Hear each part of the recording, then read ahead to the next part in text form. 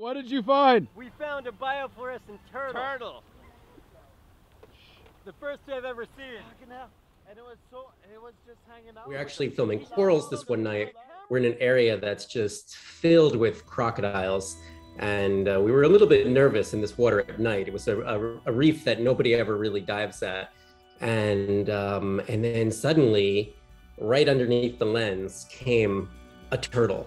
And it just lit up the camera, which is really tuned in to seeing biofluorescence. I think as a scientist, you wait your whole career for a few cool discoveries, and you hear all these stories of discoveries, and you just don't know when it's going to happen. And I mean, this moment was just amazing. It was something we couldn't believe. My name is David Gruber. I'm a marine biologist, and I work across many different areas of the ocean, from microbes to whales and sharks. One of the real primary lines of my research is to try to understand the ocean from the perspective of marine creatures. Just because I see something a human way, I can't tell for sure if a shark or a turtle sees it that way. One night, we found a fluorescent eel, and that was just miraculous. I wanted to keep going further and looking, so joined up with other scientists, and we began searching the world, and we found, hundreds of biofluorescent fish. And that just opened up a whole new line of research.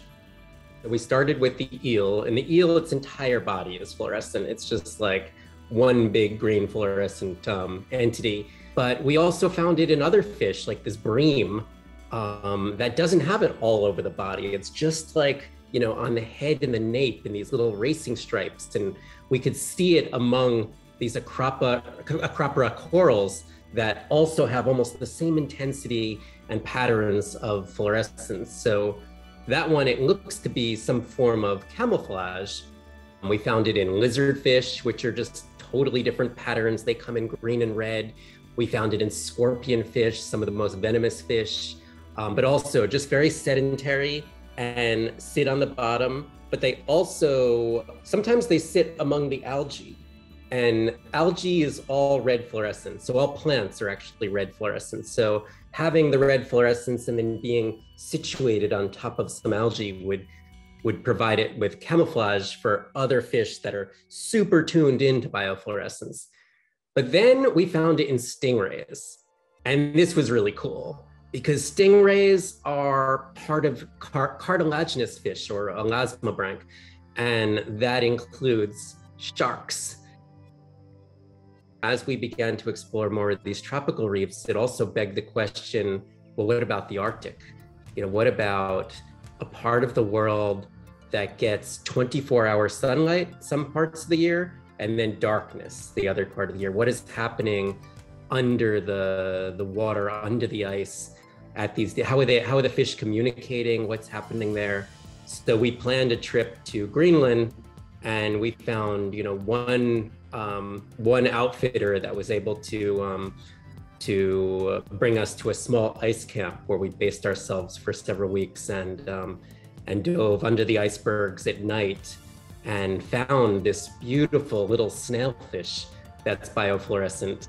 And it was the first example of biofluorescence in the Arctic. We began really looking further. It turns out that the snailfish is not only interesting because of biofluorescence, but it has all these antifreeze proteins in it. So its body doesn't freeze and it can live on a frozen iceberg.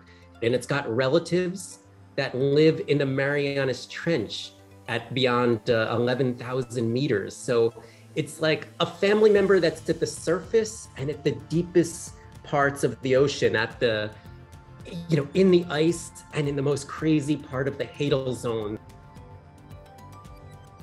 Even though that 3/4 of our planet is covered in ocean, it's been relatively inaccessible beyond the surface to humans for most of our history.